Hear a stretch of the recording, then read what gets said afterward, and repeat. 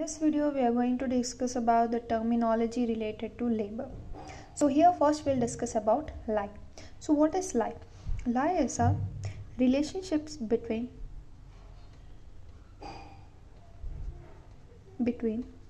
longitudinal axis of fetus and longitudinal axis of mother. So let me explain this. For example, this is mother. Okay, for example, just this is a mother. So in the mother, this is called as longitudinal axis. Okay, so baby is here. Let us draw a small baby. Okay, so in the baby, the same middle line, that is the longitudinal axis of the baby. So what is lie? Lie means it is a relationship between the long axis of the mother and the long axis of the fetus. Okay, so that is maternal spine or centralized uterus. You can also say it as maternal spine, because according to maternal spine the lie of the fetus is present, and it is a centralized uterus, right? Because the uterus is now in the center of the abdomen. Okay, so this lie is divided into three types. The first one is longitudinal lie. So longitudinal lie will be like this only, as I drawn just now. Okay, next coming to transverse lie. So let me draw a diagram for this. For example, this is female abdomen. So the baby is like this. This is the head of the baby. So this is called as transverse. Like you can see, it is transverse, right? Now coming to another one, that is called as oblique lie. Lie nothing but how the baby is lying in the abdomen, that's it. So if you draw an oblique lie, the baby is like this here. The head of the baby is like this. So if you draw a line, you will clearly understand. You can see this is transverse, this is oblique lie, this is longitudinal lie. So these are the three types of lies in respect with the mother. Now coming to unstable lie. What is unstable lie? Let us understand. So unstable lie is when lie of the fetus is not fixed by 37 weeks.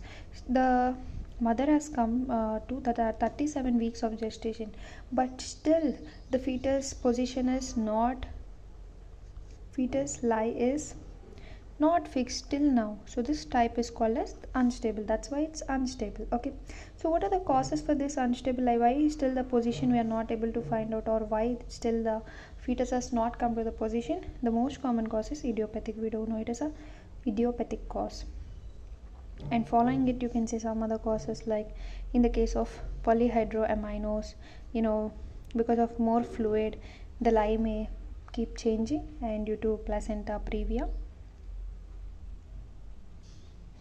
And coming to abnormal shape of pelvis. So these are the different reasons why the lie is still unstable even at the 37 week. Note that oligohydramnios doesn't lead to unstable lie. Okay, only polyhydramnios. And uterine malformation doesn't lead to unstable lie. This is very important. This both oligo doesn't lead to unstable lie, and even the uterine malformations, okay, they will not lead to unstable lie. So what is the management for these cases of unstable lie? Just you will do the cesarean section. Why? Because we are unable to see still the position of the baby in the mother, so it's better to do cesarean section in unstable lie. Now coming to presentation. So what is presentation? Presentation, it is a part of the fetus which occupy the lower part of uterus. So the fetus is in the lower part. For example, let us draw the uterus. So normally fetus will be like this, right? So like this, right? So this is a presentation. Okay, so presentation, if you see in the longitudinal line, this is a cephalic presentation, means head is first, so that's why this is a cephalic presentation. Okay, and you have a breech presentation. In breech presentation, what is the problem is the buttocks of the baby will be here, the body will be here, and the head is here. Head of the baby is here. So as the head is here, this is the breech position, this is the cephalic position. Okay, so the most common presentation, because the cephalic is the most common, because uterus is broad above, and you can see clearly uterus is broad above and it is narrow below. So the head needs less space than buttocks, so the fetus head will be coming downward, and the buttocks, as they need more space, it will be on the upper side, because upper side it is more wide, and because of gravity also, head is more weighted, so head will come downward. Okay, so apart from cephalic presentation, rest all presentations are malpresentation. So you can see here breech is also a malpresentation.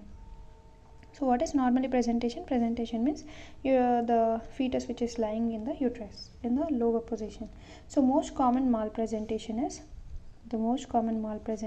breech. Okay, so next coming to transverse lie. So in transverse lie,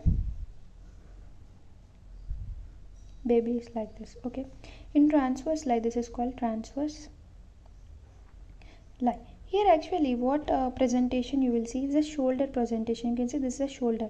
So at the opening of uterus, you will see this is a shoulder presentation. Okay, so now in shoulder presentation, if you try to drag the hand of the baby, it's very bad that the hand may come out, body will be inside.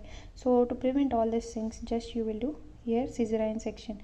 Even for breech you will do caesarean section. Only for cephalic you will do normal vaginal delivery. But in this both conditions you will do a caesarean section. Whether the baby is alive or dead, okay, you should do caesarean section, because the baby is struck now, it's not able to come out.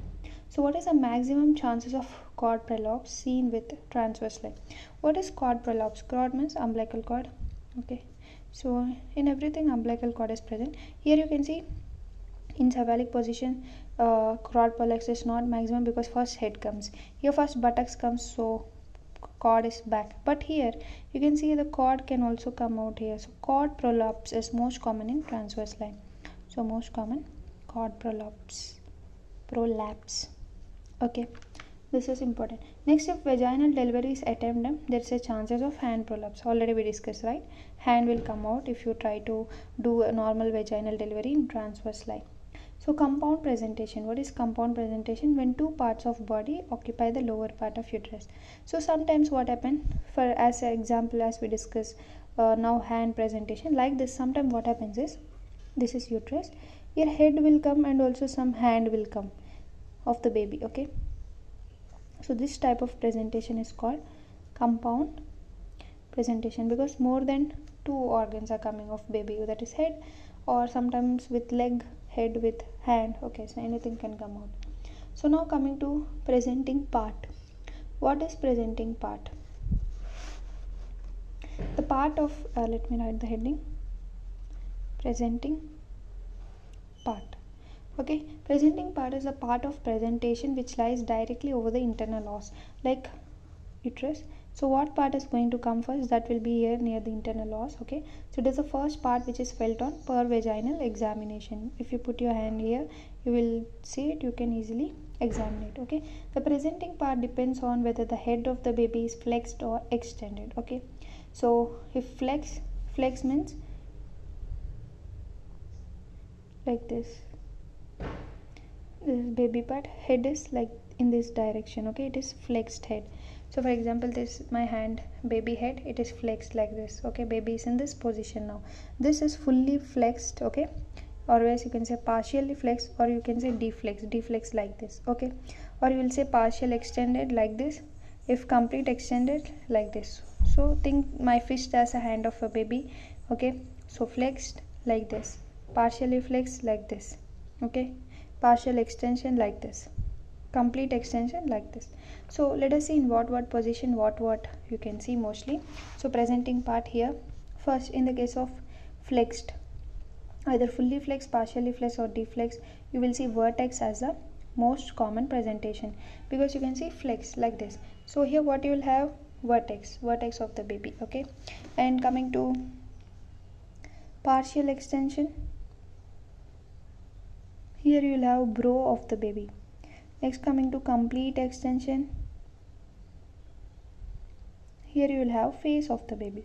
So according to the type of extension, there will be the part. Okay, now let us start discussing attitude of fetus. So what is this attitude? It is a relationship of different part of fetus to each other. you'll understand this if I give an example. So the most common attitude of fetus is flexion.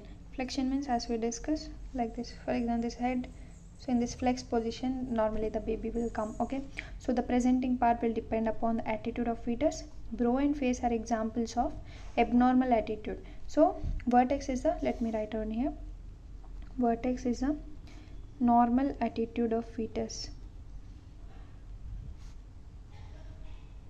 Okay, coming to brow and face, they are the abnormal attitude of fetus.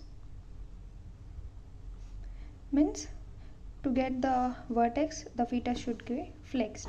In the flexed position, it is normal attitude. Either in extension or complete or partial extension, that is an abnormal attitude of the fetus. Okay, so now coming to denominator. What is this denominator? Denominator, the bony point of reference on presenting part which comes in relation to maternal pelvis.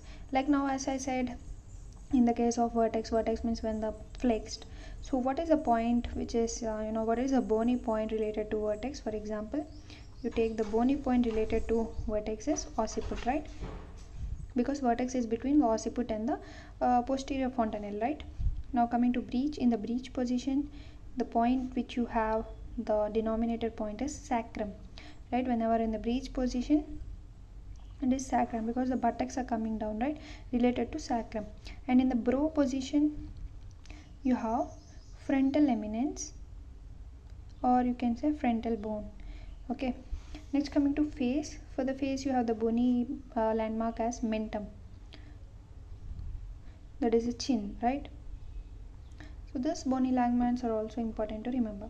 Now coming to fetal positions, these are very important. So let me draw this. For example, the head of the baby is like this. Let us start with the first position. The first position will be here. Okay, the head is towards this side. Okay, this is called as LOT, that is left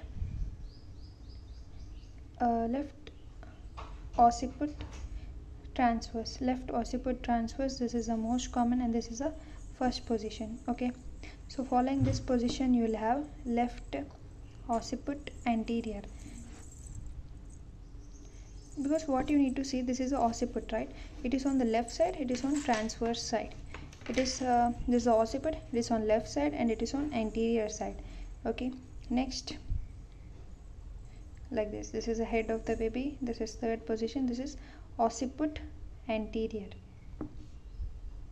Next, coming to this, now the baby's head has come towards this side. Okay, so this is the occiput here, this is fourth one, this is right occiput anterior. Next, this one is head. Okay, this is right occiput transverse. Next, coming to this one, this is right occiput posterior, and remember, this is the, on the right side, this is the most common one. On the left side, most common one is left occiput transverse. Okay, on the right side, most common is right occiput posterior. Okay, next, coming to this position. This position is occiput posterior. So again, from there we will come to left occiput posterior, and this is the least common. Okay, so total, if you number them, 1 2 3 4 5 6 wait 1 2 3 4 5 6 7 8. So in total there are 8 positions. Among this all 8 positions, the most common is left occiput transverse. Next most common is right occiput posterior. Next least common is left occiput posterior. Okay, so these are the positions which you need to see. So from position 1 to 5, so we will divide this into position 1 to 5. 1 to 5 positions, all normal vaginal delivery is normal here. But in the case of positions 6 to 8, coming to position 6 to 8, in this the vaginal delivery is occipito posterior. Okay, so now coming to that is occipito-posterior delivery. Now coming to occipito-posterior position. Occipito-posterior position is the most common malposition.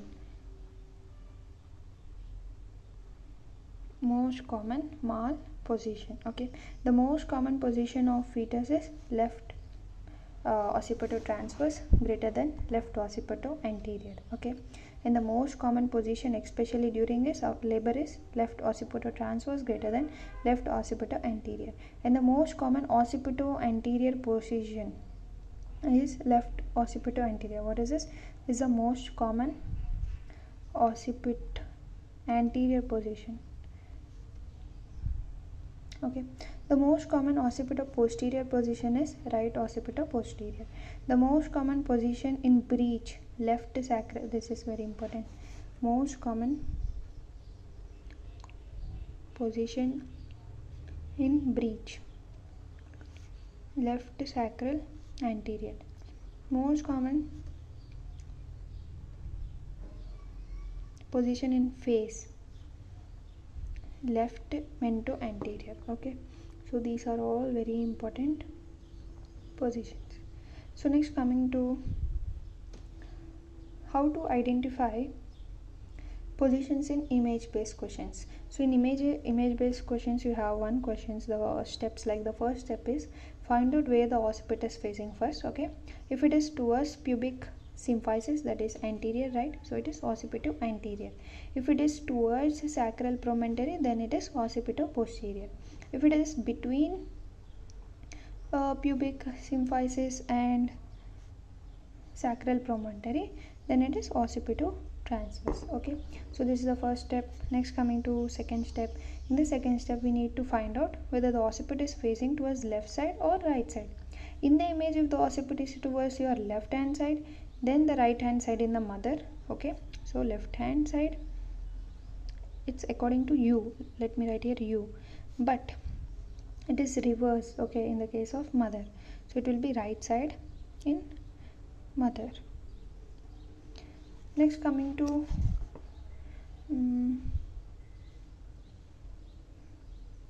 Leopold maneuver. Okay, about this Leopold maneuver let us discuss in another another section. Before that, let us discuss some diagrams here, these questions. Okay, so if you see this question now, how to find out whether this is a what kind of position. So if you see here, according to me, according to this diagram, it is on left side, but according to the mother it will be on right side, right? So that's why it is right side. And if you see occiput, it is anterior, so right occipito anterior, right? Next coming to this position, see this diagram. In this diagram, if you see the diamond shape is representing the anterior fontanelle. This one anterior fontanelle, this one is posterior fontanelle. So near the posterior fontanelle you will have occiput, right? So if you see the occiput, it is to the near to the sacral pubic symphysis, right? So if you see, this is according to me it is now on the right side, but according to mother it is left side, so left occipito anterior, right? So like this you need to find out them.